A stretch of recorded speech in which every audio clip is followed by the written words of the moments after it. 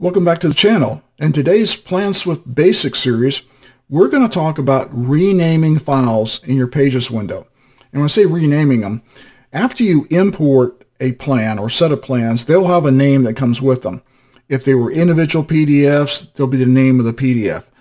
Those names may or may not work for you, and you may want to rename them. Or, like most times, you get a multi-page PDF, and what happens is you've got a series of files or pages now all with the same name. PlanSwift doesn't know what to name them. It doesn't pick up any kind of character recognition off of the page numbers, so it's really up to you to do them. There's a quick and easy way to do it, and that's why I always say you want to load up as few of plans that you need, because if you load up a 150 plan set and you have to rename 150 plans, well, that's just a pain in the butt. So, okay, like we talked about in the last session where we were scaling the drawings, you make it to a point where your drawings, as I did with this example, I've got imported a multi-page PDF that simply as PlanSwift brought them in, it renamed them all the name of the file. It's just the way PlanSwift works. So if you're going to, at this point, and I always do this, name the file as the same as the sheet name, the best way to do it is to go up to your Page tab, which is right to the right of Home. Click on that, and there'll be a selection called Batch Rename Pages. Just click on that box, and it'll bring up a dialog. And it basically says, it shows you the name of that page, and you get a bunch of arrow icons and some boxes on here. Show me how to do this, which is just linked to PlanSwift showing you a video of how to do it, and the Save Previous and Save Next. So first thing you want to do is decide whether you need to blow up the corner of the plan. Most plan names are in the bottom right hand corner. If I click on the bottom of this arrow for bottom right, it will bring up so you can see it the page number or page name. Same way, if I click it again, it takes it out full screen. If I click one of the other arrows, it takes it to that portion of the page. Top right, top left, bottom left. Typically, most plan names or page numbering is going to be in the bottom right. So I click on that. The current name's already highlighted, so all you have to do is, and I usually will put the caps on at this point. I just find it easier for looking at it in all caps. It's just more readable. You do what you want to. So it says S001. S001, not 001. At that point, I could stop. It's really up to you whether you want to just put the page number in or put the page number and the title of the page, what I call the full name. To me, it depends on what I'm doing.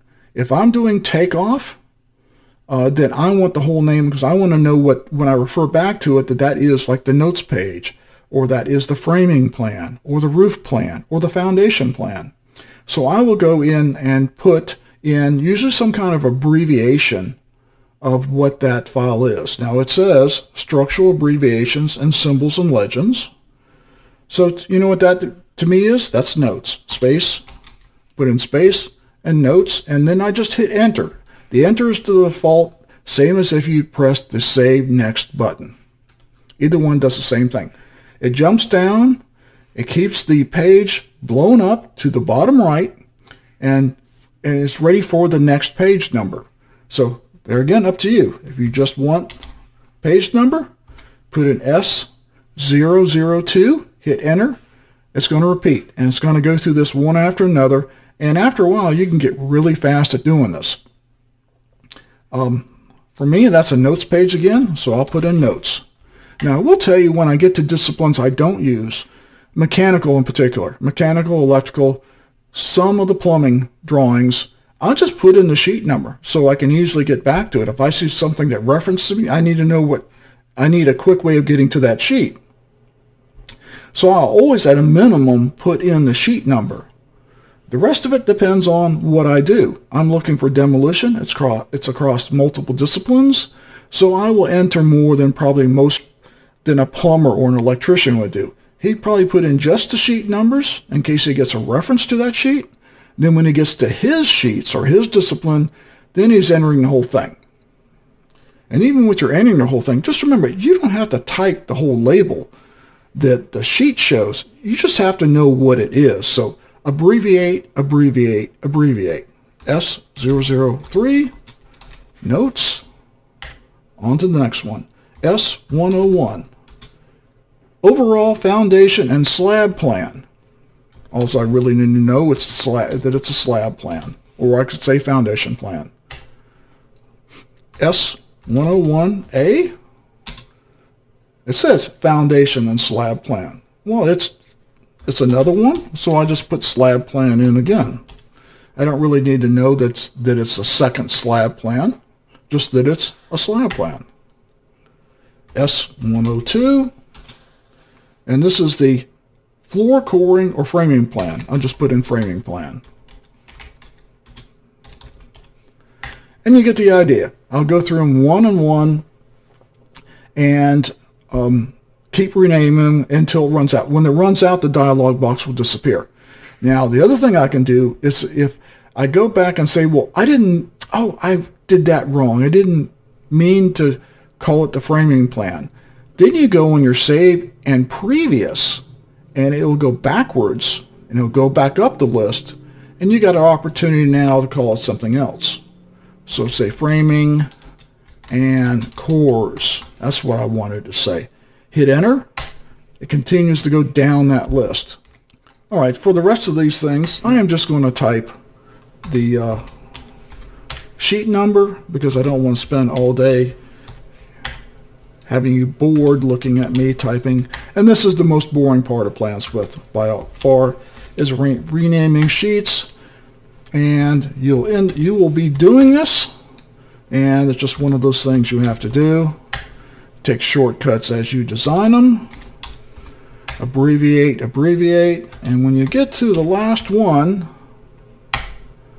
you'll see the dialog box disappears, which tells you you're through renaming. If you find that your sheets were not sorted properly, you can manually resort them in two different ways. One, I can take the sheet and I can left click it and then drag it where I want it. I want it below this one, and it goes there. Or there is a basically sort icon up here just below the page's bookmarks label. I click on that. You get a dialog box here, and I can move things. I got arrows here. I can move them down. I can move them up. I can move them all the way up. I can move them all the way down, and I can move things around that way. Either way, does the same thing. When I'm done, I just click on the X, show I'm done, and it gets resorted. That's how you rename sheets, and afterwards, that's how you sort them. It's pretty straightforward. See you next time.